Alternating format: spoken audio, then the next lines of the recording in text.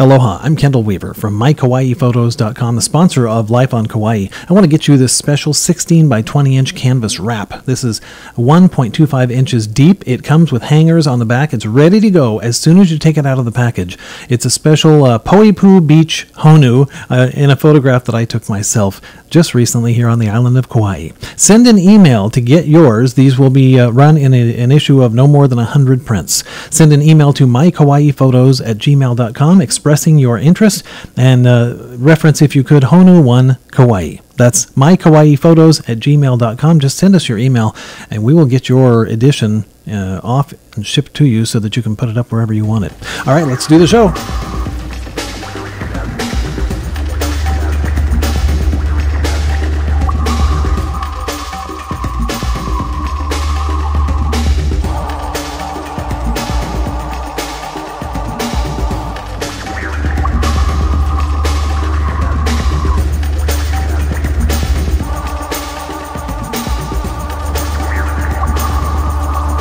Aloha once again. I'm Kendall Weaver. Man, do I like the fact that you're watching these videos and that you're sending us little notes, making comments on the YouTube channel. If you can hit that subscribe button, that's always great, of course. I really love it when you leave the comments. So many nice people saying so many nice things.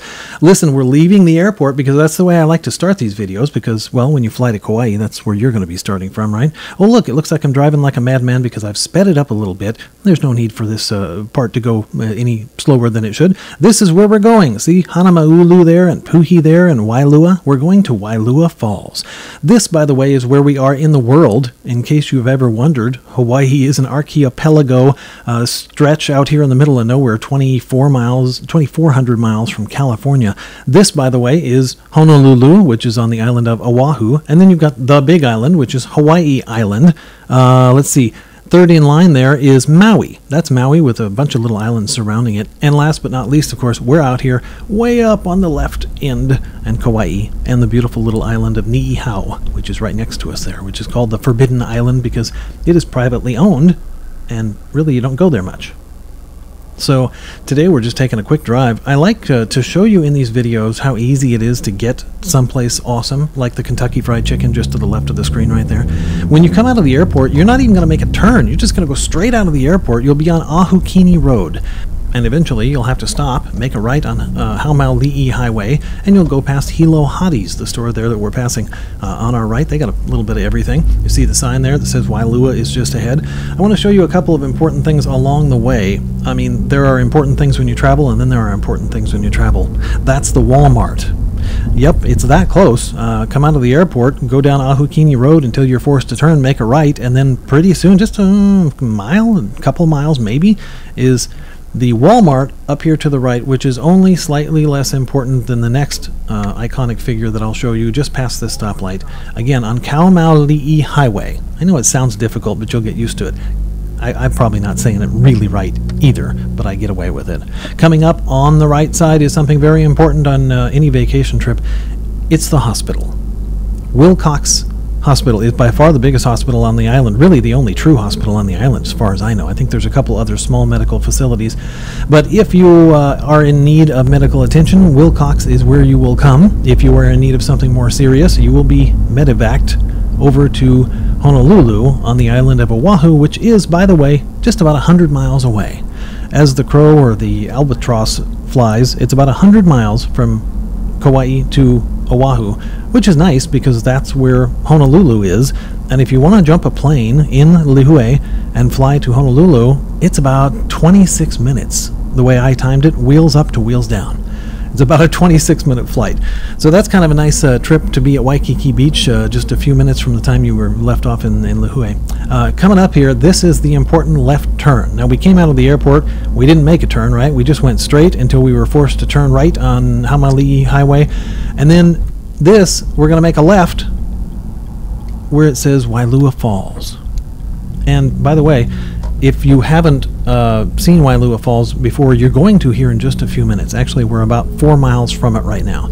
So you're going to see it, and if you're of any age, like, you know, older like me, you might look at it and think that it looks very familiar. Well, honestly, it's been in a whole bunch of movies and a whole bunch of TV over the years, over the decades. Wailua Falls is very popular. Part of the reason is you can just walk right up to it, at least the viewpoint. Getting to the actual water is something a little more dangerous and tricky. But anyway, it was used in the opening scenes of Fantasy Island, the old TV show in 70s, early 80s, something like that. Fantasy Island, every opening of the show, they showed that beautiful waterfall. That was Wailua Falls. This is a cemetery that you're looking at to your right. There are a couple on the way up this little mountain road, and there a giant pile of red dirt. I don't know if it'll still be here when you get here, but if anybody needs red dirt, there's a lot of it on Kauai. It's funny, these islands are a volcanic island chain, of course, and so when you go to the beach, it's all black rock, right? It's all very black rock, very volcanic-looking stone. But anywhere on the island, the dirt is red. And I'm not sure how Mother Nature made it that way, but the dirt is certainly red. Kauai, by the way, it's the 4th largest Hawaiian island. I'll tell you a few things on the drive here as you're just looking at the scenery as we tool along this little road. By the way, it is a little bumpy. My sporty little car doesn't like the potholes, and there are potholes, and as you can see, the weeds have grown in to the right side. The birds are trying to confuse me. It's all very daunting. It's like I'm a stunt driver, really, except that it's not really that dangerous. You can see it's 25 miles an hour, which I absolutely was doing no more than on this trip. Kauai is 562 square miles. You think about it, it's not very big, but then it is big. I mean, look at that scenery. Look at how beautiful this is. We have lots of wide open spaces on Kauai, and yet it's the tiniest little speck. When you look it up on the map, you look out in the ocean, and you think, is that anything? The highest point on the island is 5,243 feet. That's our highest elevation, which is interesting because the temperature can change a little bit. The rain factor can change. If you're on the island and you've been here for 24 hours and you haven't seen rain, that would be an oddity. It does rain on Kauai. Now, here's the deal. We all kind of smile and enjoy the rain because rain brings rainbows. And truthfully, until I moved to Kauai, I had never seen so many rainbows. Lots of little cloud formations and tropical stormy type rain come down, and then you get rainbows. You get double rainbows. You see that all the time. You also get chickens. We've discussed the chickens a lot before, as I've said before, if you want to see a chicken, just look out your rental car as you leave the airport, because there's going to be some in the parking lot.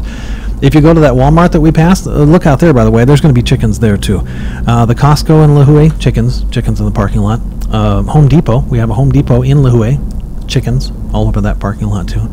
The story has always been that the storm, Iniki, back in 1992, blasted all of the chicken coops open and all of the domestic chickens went free. I don't know if I really buy that story or not. I think people just let their chickens out. They are big, beautiful roosters and lovely little hens, and they're very nice, and people don't mind them so much. They eat the bugs, right? The only people I've met that don't like the chickens on Kauai are the people who are staying in a hotel room that is right above where a bunch of chickens are. Because I will tell you this, you know how chickens crow and make noise when they see the daylight? These chickens don't understand that. They just make noise all the time. They don't seem to understand that they're supposed to be quiet at night, and then during the daytime, there's a little more forgiving if they make some noise. I personally love the fact that the chickens eat the bugs because, again, it is a tropical island, and we do have things like bugs.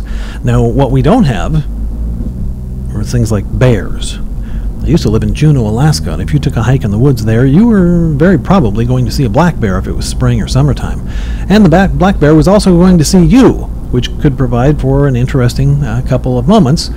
Luckily, I learned that black bear overall aren't really interested in people and just kind of, they'll walk right past you on a trail. They don't care. What was I talking about? Oh yeah, Wailua Falls. We're headed up to Wailua Falls as I skillfully navigate this Hawaiian road that there's a little bit of scenery on the way up. Really, it's not much. It's just kind of a jungly little setting. As you can see, the roads, the weeds grow up so tightly at this time of year, and it's been raining.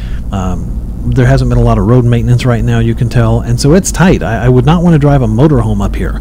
Luckily, if you're in Oregon or Nebraska or Chicago, you probably aren't going to bring your motorhome to Hawaii when you come. I mean, that's just me. I guess it's possible, but it seems like a bad idea for a trip. So you can also see that it's sunny out, but it did sprinkle during part of my trip to Wailua Falls. Also, it is so dark in the shadows and so bright where there are not shadows. Can you see that? My little GoPro camera is lots of contrast. There's a little bridge thing. I've never gotten the story on that, why it's there. When you see that bridge thing, by the way, you'll know that you're almost there. And you can slowly begin to not stress out about the roads and who you're going to meet coming down the mountain in this tight little road. It's really not that uncomfortable to drive. It's one of those things where if there's another car coming and it's bigger than you, you need to pay attention. But it's not that bad of a drive. I was also going to mention the population of Kauai. Even though we're out here in the middle of nowhere, there are over 70,000 people who live on Kauai. And Maui has more than that. The Big Island has about the same as Maui, I think. And the population in Honolulu is like 1 million people. So Oahu, where Honolulu is about the same size physically as Kauai, just a tiny bit bigger, and yet it has over 1 million people on it. So that's interesting. 72,000 or so on Kauai. Some great restaurants, some great resorts, but a slower pace. When people talk about nightlife on Kauai, a lot of people say, hey, maybe you picked the wrong island. If you're looking for nightlife, I don't know if this is going to be the one. And it is definitely quiet on Kauai. Kauai settles down at night and relaxes.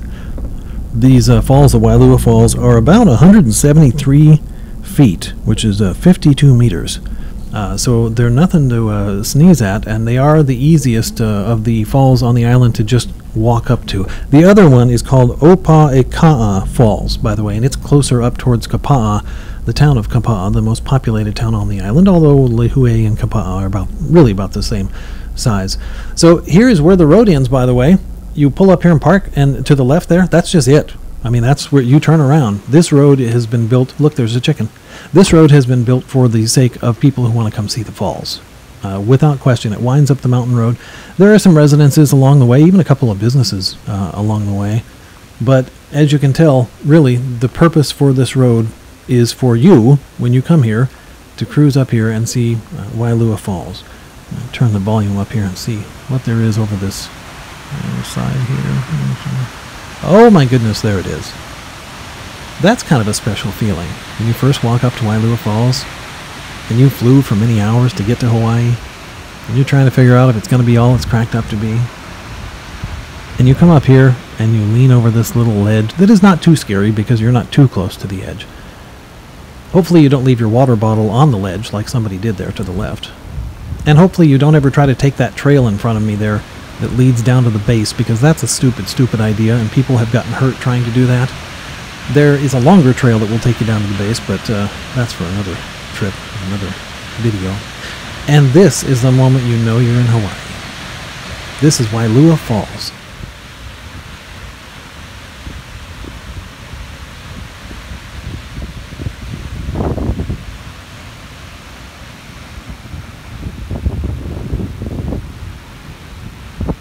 I'm telling you, it is really something to behold. And it's so simple just to walk up to. It's nice if you've got kids, if you've got older folks with you who maybe don't want to do a whole lot of walking. This is a nice tropical spot for them to see. Just be careful. Hold on. Stay behind the rail. I'm Kendall Weaver. Thank you so much for tuning in for another edition of Life on Kauai.